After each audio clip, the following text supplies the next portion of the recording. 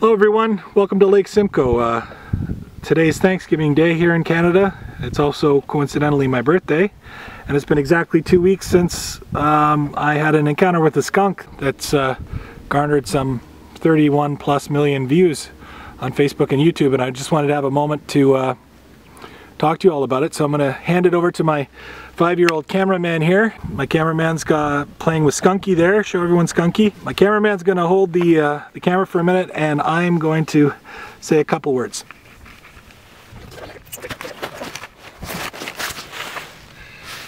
Hey everyone. So it's been an interesting couple of weeks. I obviously this has completely taken me by surprise. I haven't wasn't expecting to meet so many of you in the last few weeks. First things first, I wanted to show you this can. This is the can that actually got stuck on the skunk's head. I saved it for posterity, and the top's been cut off. I think it's been used in a barbecue, and you can see you can actually see the barbs on the edge that were probably holding it on the skunk's head. There's even still some fur there. If there's anything we take out of this at all, it'd be nice to know. I mean, I would have done this. I wouldn't have known this could be a death trap for an animal.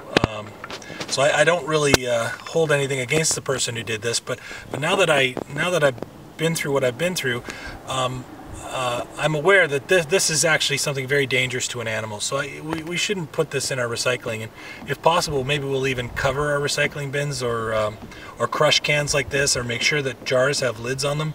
And certainly clean any food debris out of them. This was full of some sort of grease that attracted the skunk into it. So if nothing comes of this whole ordeal, it'd be really nice if we had a certain awareness of how this can be harmful to an animal.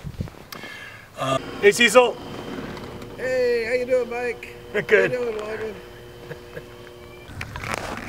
So I brought a couple of things for you to have a look at, things that I've gotten in the mail from the last couple of weeks. PETA were true to their word. They sent me an award in the mail. There it is there. I'll definitely find a nice place for that in my home. That was very kind. They also sent me some delicious vegan cookies that my kids very quickly ate, and also a nice silk tie and a letter from their president, which I thought was very nice. I also got this I thought was really cute. This came from a kindergarten class here in Canada. It's a letter. It says, "Dear Mike, we are happy you saved the skunk's life. We are glad you didn't get sprayed. You saved the day." And then it's signed by my friends in this kindergarten class. So that's very touching. It's been such a funny week for that. So I've been giving some thought to what to do with this this interesting and very diverse group of people that are now my friends and followers on Facebook and YouTube. There's probably 20,000 people that all wanted to get to know me because of an encounter I had with the skunk. And half of these friends are better advocates for animals than I'll ever be. They've got a lot of people that are running rescues for wild animals and dog rescues and that type of thing. So I don't think I'm going to be bringing any value to any of you from that. But I am giving some serious thought to a way to bring some sort of meaning or something of interest to this event.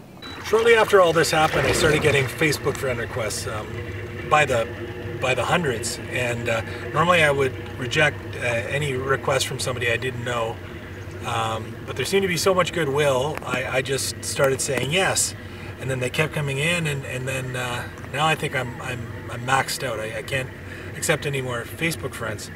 It's been neat. I've met some really cool people. I was speaking to a guy in Colombia the other day. That was really interesting. Some people in Vietnam, all over the world. That part's neat. Met a few weirdos, a few creepy people.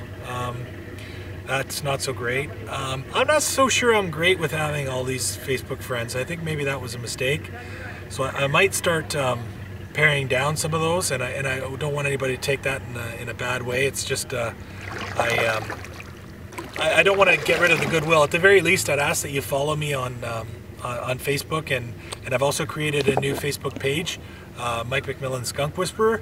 So if you click on that, I promise I will put some content on there regularly, and whatever this becomes, you'll be able to find it on there, and you won't need to be on my personal profile.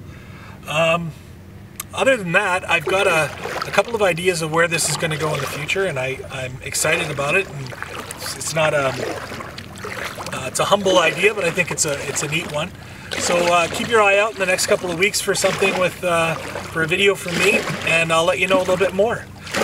Until then, goodbye from Upder Grove, Ontario, and have yourself a great Canadian Thanksgiving weekend. Bye-bye.